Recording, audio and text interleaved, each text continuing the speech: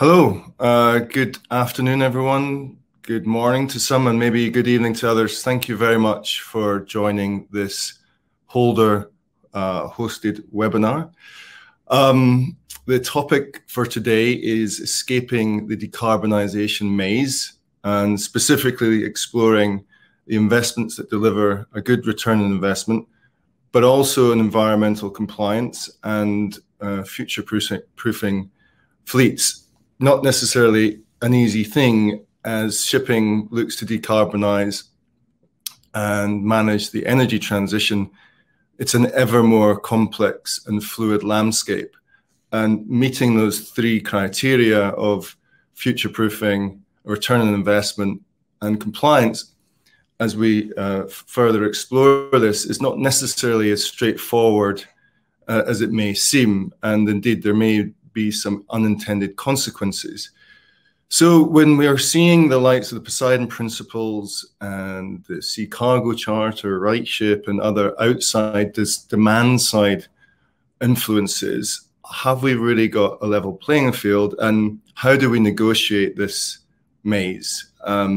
Thankfully, we've got a panel here that have all the answers to those questions. Our hosts are Sean McLaughlin, strategy consultant with Houlder, and Jonathan Strachan.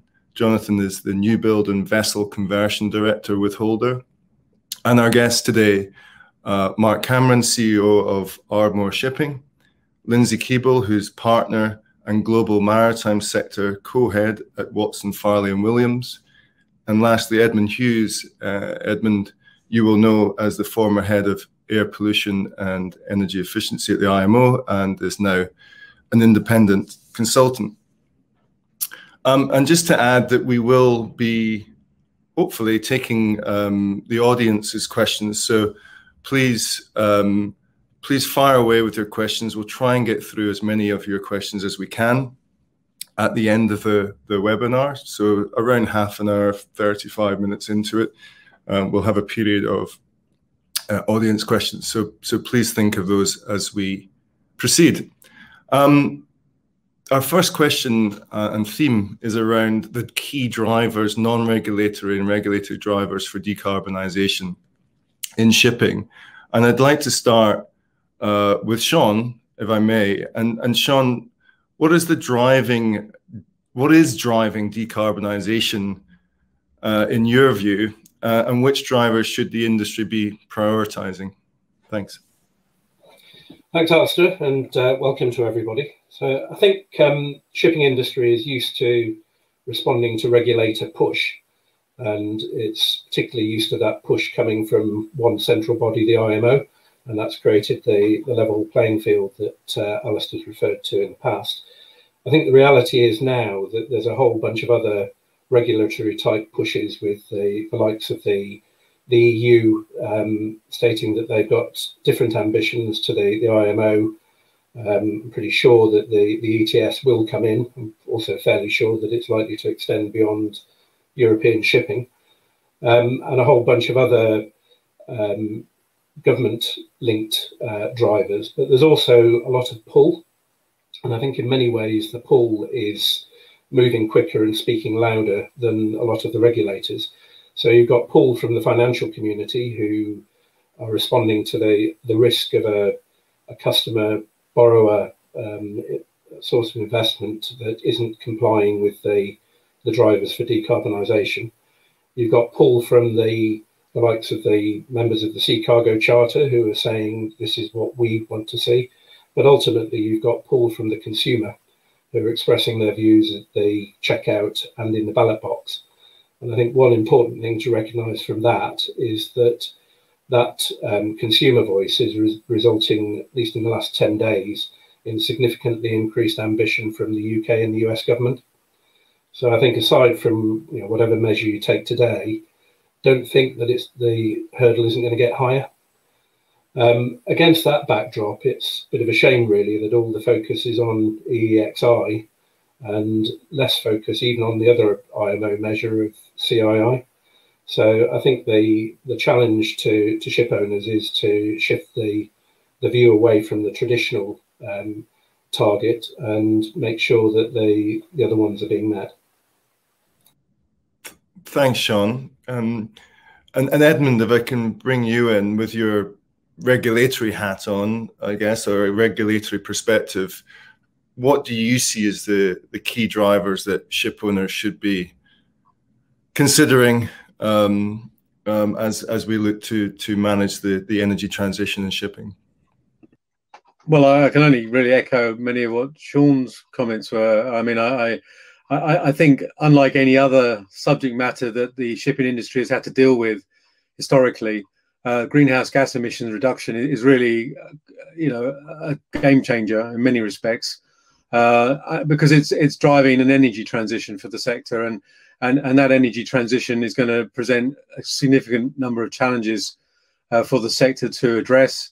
Both from we've heard from an economic point of view, in terms of investment point of view, in terms of a regulatory point of view, partly because from a regulatory point of view, historically IMO has focused on the ship and the ship systems, the ship crewing, the ship technical aspects, the operational aspects of the ship, but this requires a broader understanding of the whole, what's referred to as the value chain, and so the interaction with the port, the ship port interface, the land-based jurisdictions who frankly control the production of energy, and so it's a much broader subject matter, and therefore presents a huge different set of challenges to the sector.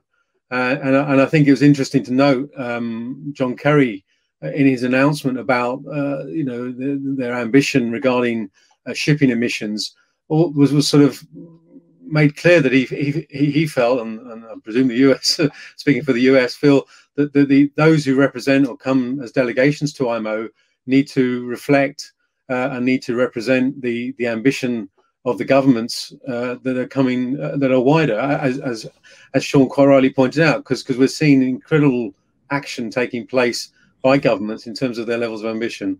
Thank you. Thanks, Edmund. And that's really interesting that you both picked up on that point around, the heightening levels of ambition, particularly in the last 10 days, or evidenced in the last 10 days. And it's a pretty good segue to the next question, which asks why focusing on one driver, and there's been a lot of conjecture and discussion and debate around EEXI, is a good idea or not. And I think maybe given what you've just been saying, it might lack a little bit of ambition and ability to trigger behavioral change. I'd like to bring Mark in here at this time as a ship owner. Mark, what are the risks of that sort of one-dimensional approach from your perspective? Yeah, a couple of thoughts. Probably the first thing is that already you can start to see people discounting different fuel types and fuel sources. And I'm wondering to what gain and to what advantage. And yes, we all understand that the carbon relative to the production of each of the different fuel types is an important part to bring into the equation. But for so early people to be casting doubt on different fuel types isn't helpful to the whole discussion. But I do think, the title of the webinar, Escaping the Decarbonisation Maze, should really be navigating it, because I think the point that everybody's making here is there's no escaping this. We're in this for the long haul. And, the truth is that the prize at the end of the day is that you will live to trade, hopefully profitably, another day. And, that's the reality of the enormity of the situation. If you don't navigate this effectively, you quite simply won't be around. And I think it's worth reminding ourselves that until big finance got involved in this whole debate, there was very little that actually happened, because it was largely seen as a technical area of interest. And with technical, obviously, goes a cost. Now that finance is much more involved in it, it's a question of not only who's going to pay for it, but who's going to finance the whole asset. And suddenly we've seen an uptake of massive proportion, not just in awareness, but also in sort of looking at generating solutions. So I probably didn't answer your question directly, but No, it's good. It's good, and it allows me to bring Jonathan in, because I think, you know, the consensus so far has been that things have and are moving fairly rapidly outside maybe the regulatory sphere. So the reference from Mark to finance, and obviously the political will that's changing as well. So Jonathan, EEXI, to Mark's point, is a very technical regulation that will come in 2023. Is it limited? And from a ship owner's perspective, would it be folly just to focus entirely on EEXI? Particularly, even from a regulated perspective, we have CII, for example, as well. It does appear from the outside looking in very complex. Yeah, I mean, EEXI is coming into force, as you say, in 2023, so we have to deal with it. But I think focusing solely on EEXI will give you a kind of technical or a reduction in your carbon emissions for the design of the vessel at a particular loading condition, at a particular speed, but it won't necessarily improve your operational efficiency or reduce your operational carbon emissions. And I think it runs the risk of taking the focus away of improving the operational performance of the vessels. And also it makes no mention of other fuel sources, green methanol, biofuels, carbon capture. You know, if we just focus on EEXI, I think we're missing part of the point, in my view. And just quickly, Jonathan, what advice, therefore, would you give to ship owners? I think, well, we need to analyse the vessel to see what you need to do for the vessel based on its particular operational profile, and then analyse what technical efficiency measures you need to make, the modifications to the ship, and also operational measures, and assess both to make sure you're complying with the EEXI requirements, but you're also making some operational improvements as well. Because if you miss out on the operational improvements, then I think you're going to come a cropper with some of the other requirements, the carbon intensity index, the requirements from Sea Cargo Charter, etc. There are certain things you could focus in on, but you know, I think there's a bit at the end where I could talk about that. Okay, thanks, Jonathan. Lindsay, I'd like to bring you in, because from what we've heard so far, it seems like there's a disconnect between regulation and maybe not just technology, but sentiment, market sentiment from outside looking in, from outside finance, from the cargo market. I'd be really interested to get your take on whether you see regulation moving too slowly, and whether there is that disconnect that we're hearing about. I think there's two sides of it. I think, as Mark touched on earlier, there's no clear sort of technological solution yet. There's no one chosen route that the industry could go down. So I think that makes, on the one hand, it quite difficult to regulate when there's no clear winner. I mean, there was a few years ago where everyone was saying LNG fuel is the answer, and people start building ships for LNG fuel capabilities, and these are long lead items. It's not something you can change tomorrow. And I think people are also ignoring, or maybe people that are not involved in the shipping industry that are regulating in terms of EU taxonomy and so on, they are not really understanding the infrastructure and the huge sea change, no pun intended, that needs to happen for this to work. And I think we did a survey in the autumn last year that two of the main drivers are going to be this regulatory certainty and proven tech. So how do you get one without the other? They kind of need to develop, and they need to be quite agile, I suppose. So the answer is I don't think you can really blame regulation moving too slowly, because the tech needs to drive it to some extent as well.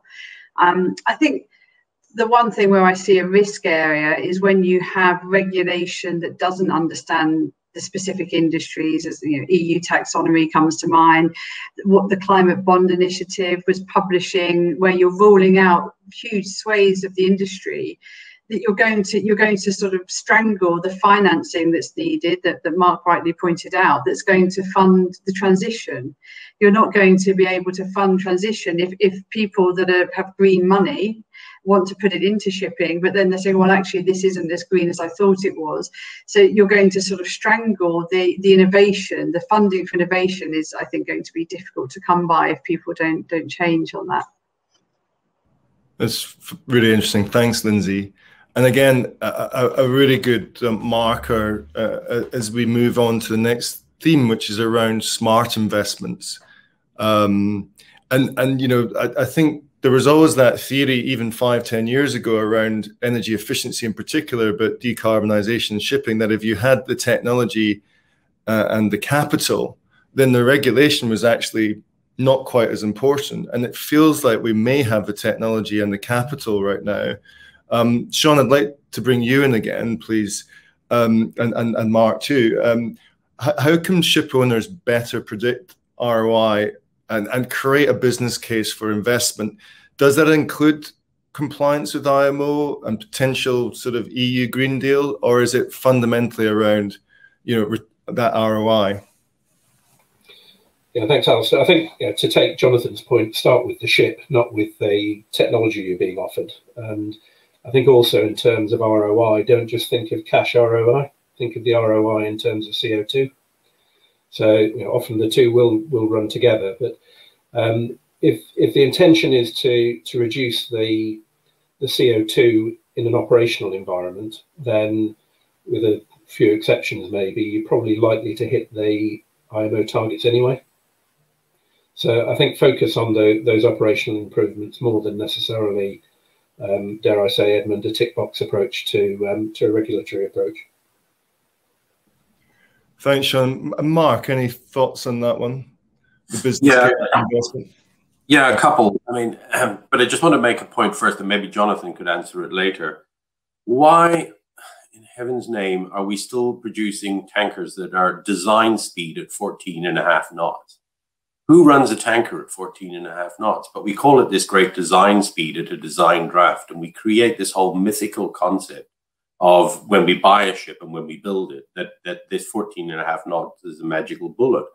And then suddenly when we try and translate that, we're trying to come off on an improvement basis a numerical speed value that has no relevance in our sort of trading of the ship environment. So I think it all really starts back at when we contract ships, we contract them the wrong way for the wrong reasons by way of design.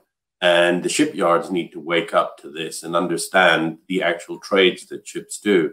So in terms of ROI, look, I mean, Sean, you made the good point about CO2. But you know, CO2 is money in real terms, because CO2 is a function of how much fuel we're burning. And to be honest, you know, in any business case that has a reduction in fuel attached to it is worthwhile. A couple of years ago, we looked at LED lights and we priced them out the market.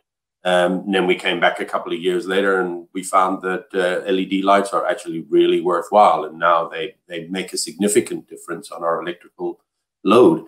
And, you know, you have to revisit old theories. And I think that's something that we've certainly learned from. And we're very heavily focused on ROI. And I think rightfully so, because as a public company, we have to consider the shareholders' interests in us. And ultimately, you know, the business serves, you know, that broader need. Thanks, Mark. And Lindsay, turning to sort of industry access to finance, for particularly around clean technology, and obviously the next phase would be clean fuels, or we talk about clean fuels actually in old money, that would be a low sulfur fuel, but you know, low carbon or zero carbon fuels. What are you seeing in terms of the requirement ship owners and operators have for that sort of that green dollar, if you like? Yeah, to break it down into two parts, I think a lot of the R&D and the early innovation, I think that we're seeing that coming through joint ventures and equity, which companies have already, and you see joint ventures in the industry between industry bodies, working with renewables partners, working with the aviation industry as well. So I think we do see a lot of that funding coming through joint ventures and equity, and that's definitely what the mood of our clients. But I think then the separate bit is the green funding and what's out there. And when you look at the reported figures, I think there's been like $1 trillion since 2014 and 270 billion even in last year in 2020 access for green projects. There's been suggestions that that's a difficult ask in terms of shipping, and some of the green bonds have been criticised as how green can a tanker XYZ be. But I think that's why I think shipping should be looking more at the transition financing, sustainability linked bonds, and that is there for shipping. And I think like the excellent Ardmore Progress report points out, it's about telling your ESG story across the board. It's about showing that you not just have the environmental plan, but you have the social and the governance plan. So I think that's key to access this green funding. It's given for industries that have the whole ESG story, and there's no real regulatory rule. It's showing that you're doing something. I think the phrase they like to use is it's beyond business as usual.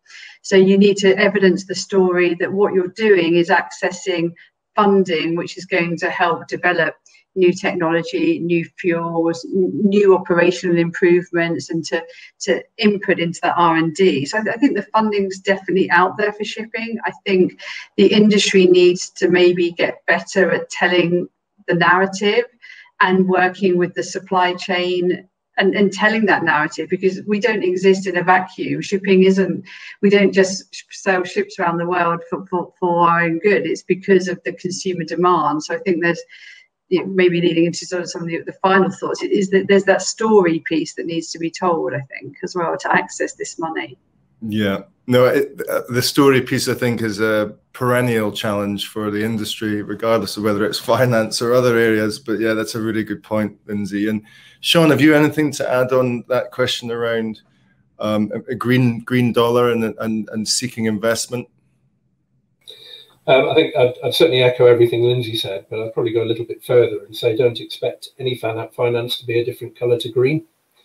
So there's certainly the element in terms of the cutting edge beyond business as usual. But if you're not in line with the decarbonisation challenge, you're not managing one of your key business risks. And if you don't manage key business risks, you don't get funded. So the reality is that the future of finance is green, not just the cutting edge piece. Just to jump back to the regulation side of it, one way or another, shipping has to access lots of new technology. The sensible thing to do is to share much of that technology with the rest of the world, so not just to have a shipping only solution.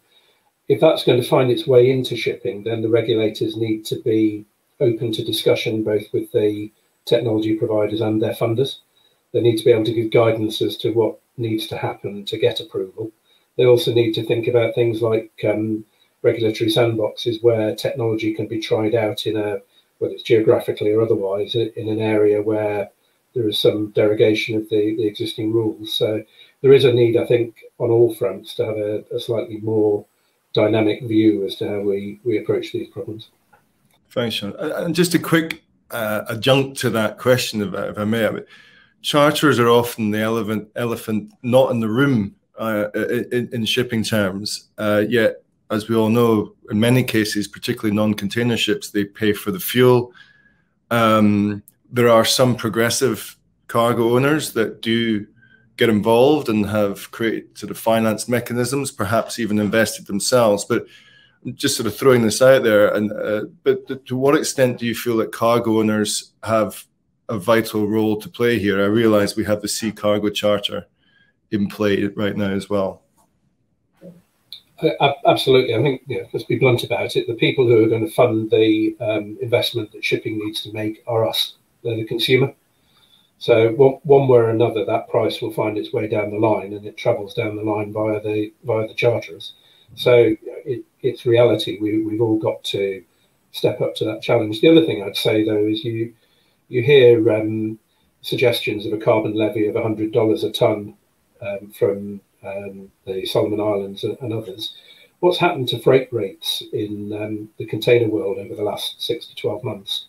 You know, the impact there dwarfs any sort of measure such as $100 a tonne, and that hasn't stopped any of us shopping with Amazon, has it? So, you know, the consumer will step up, and the charterers need to recognise that and be prepared to pass the cost down the line.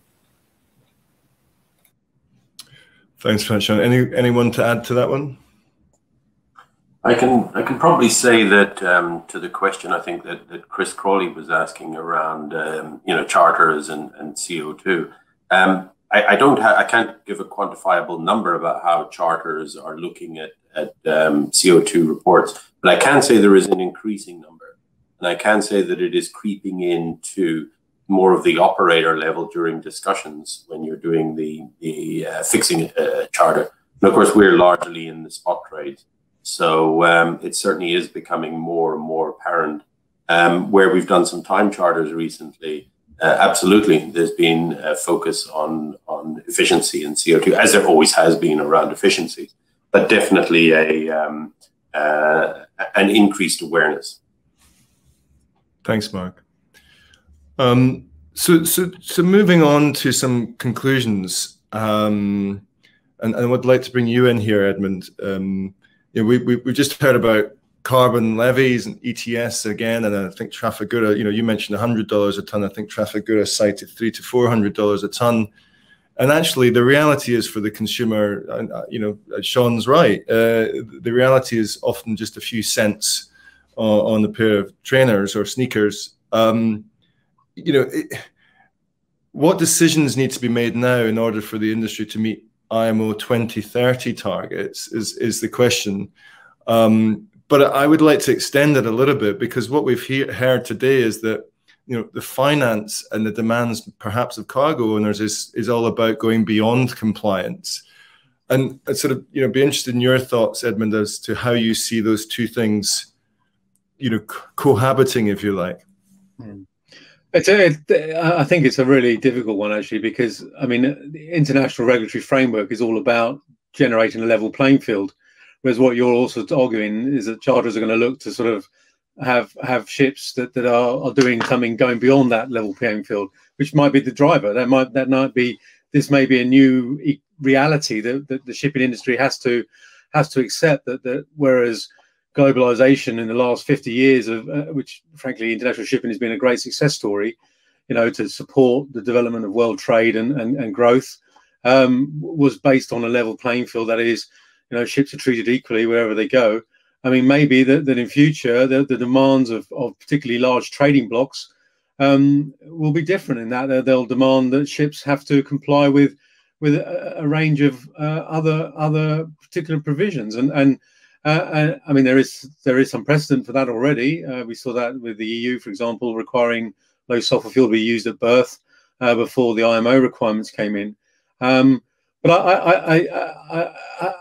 I think it is a really huge, difficult challenge, because the fact is that the regulatory process requires to look at the ship, not countries. It doesn't, you know, we devise provisions for the ship, and irrespective of which state, flag state that's on, where that ship will trade. And that's for good reason, because ultimately people want those ships to be able to trade anywhere in the world. So I'll be honest with you, I don't have an easy answer to that question. It's one that is going to have to be sort of dealt with. And by the way, just to point on the levy and the $100 per tonne, that's $100 per tonne of CO2.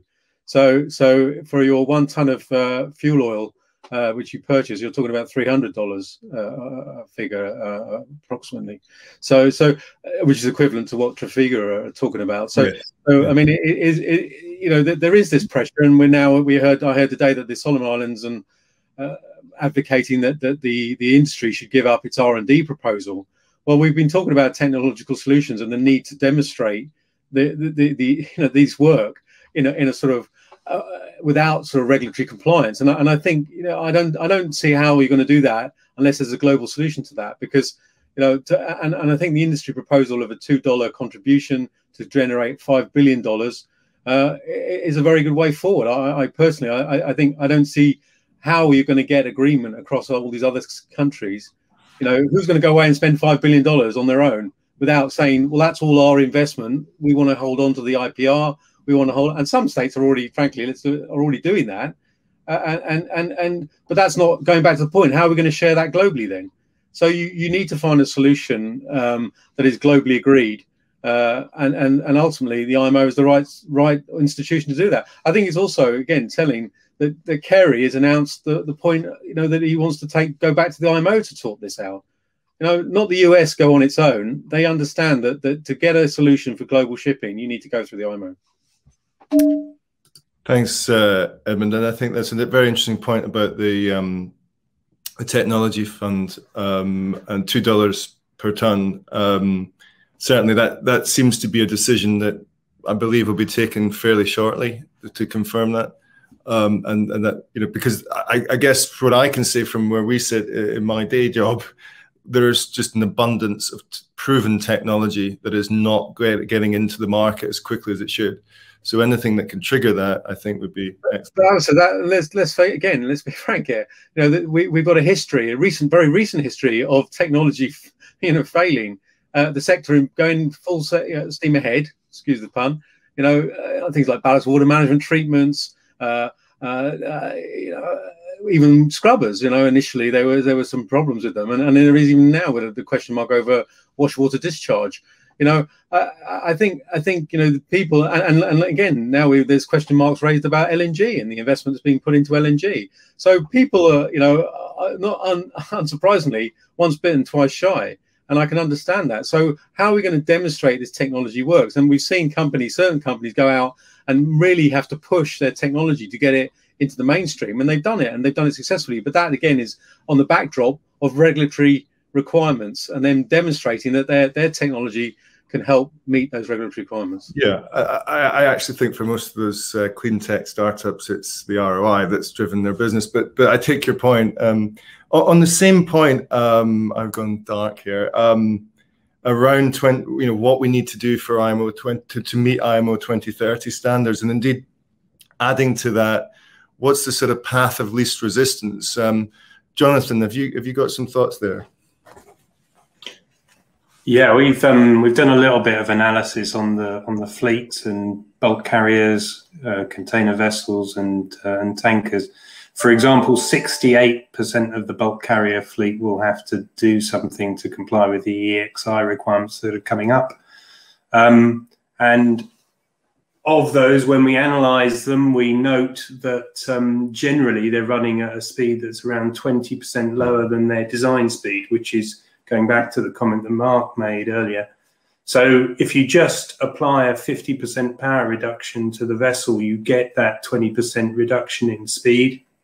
And so on that basis, you're left with about 6% of the bulk carrier fleet that actually need to physically do some more serious modifications than just a power limitation.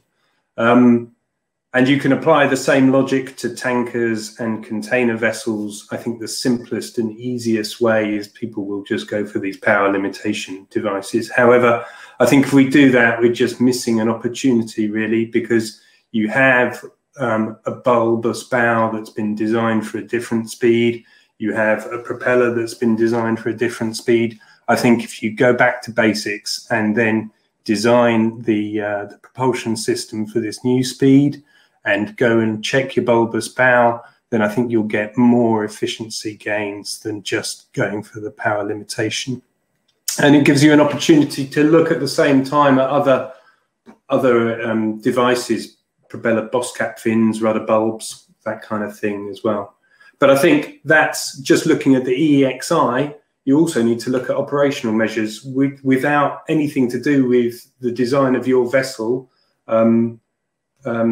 Looking at making sure you arrive just in time, looking at the actual routing of your vessel based on weather, making sure your coating's clean. I think those will make a big impact as well. Yeah. Thanks, Jonathan. And Lindsay, if I can bring you in here as well on these points, and I know you've had some involvement with the Poseidon principles as well, and your today's conversation has been around, you know, how regulation can work in conjunction with outside drivers like Poseidon. And so I'm very curious to hear your thoughts as to where IMO needs to go, but also from a ship owner perspective, what the sort of best path might be. I wouldn't pretend to be able to say what the IMO should be doing. I'm definitely not a technical person, but I think looking at other industries and that collaboration piece, I think, is really important for ship owners. The survey that I referred to that Watson Farley did in the autumn, it was quite clear that forming JVs and collaboration was a clear winner in terms of raising funding. But when we drilled down and we asked, okay, who would you collaborate with? The overwhelming response was other ship owners. And maybe there's more of a need to invest in working with the renewables players, working with oil and gas players, the fuel producers, maybe being more open to engaging with other types of industries to get that feedback. And we're seeing that a little bit now with the offshore wind space and the need for the offshore wind installation vessels, that people are going to start communicating a bit more. But I'd say engaging with others and sharing ideas to share the risk of this technological change that needs to happen.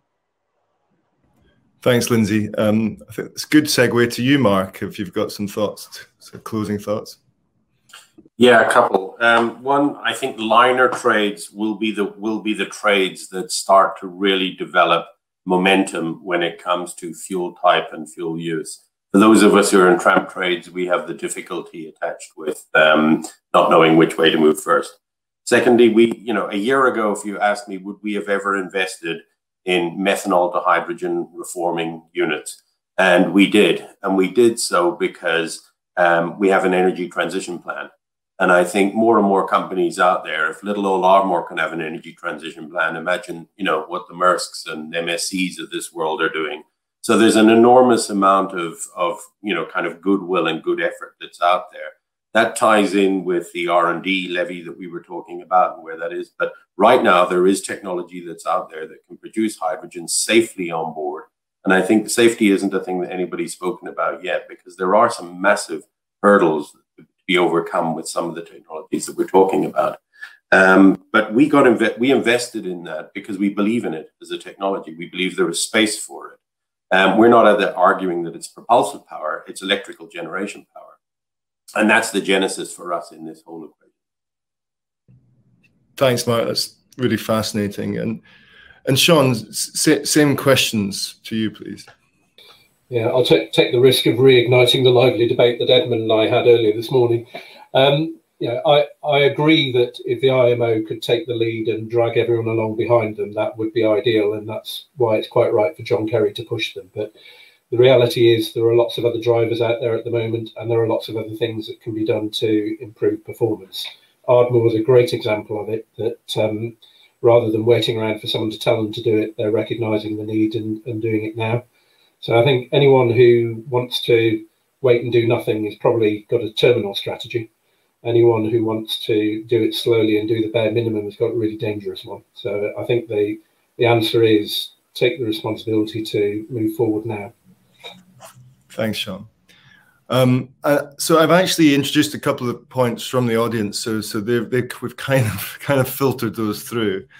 But I think if there are some certain themes coming through today, it's that in some regards, and potentially, we're entering a period of transition where that push beyond compliance becomes the key driver, arguably even more preeminent than regulation. And then ultimately, albeit with some detail from Jonathan and certainly some nuances, if you're going beyond compliance, if you're pushing ahead and meeting the demands of financiers and cargo owners, then the likelihood is you will be compliant with the likes of EEXI and CII. But it's certainly a new era where that pressure is changing and altering, and it's, as we said earlier, complex and fluid to some degree. So I'd like to thank you all very much for your contribution. I know we covered a lot in a short space of time, And just to say, this video will be appearing on the Houlder website, hopefully in the next few days. So thanks very much for joining, and thanks to our panelists.